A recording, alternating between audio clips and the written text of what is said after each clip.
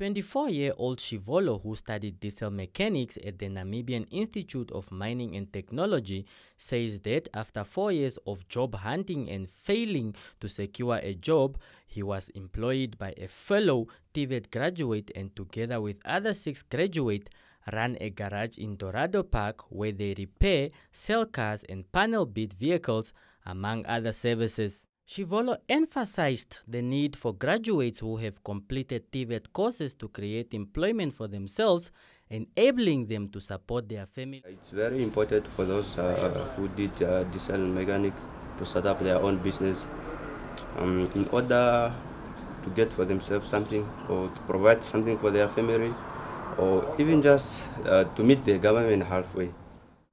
First of all, you must have experience. Must have experience to do quality job, perfect for you to have customers, and you must be trustworthy.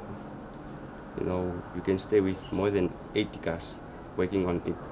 You must always take care of the customer's car, and you must never take anything.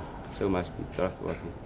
That's my advice to them, and you can start up your own business. And at least you must just focus on one brand. Like me, I only focus on VW and Audis.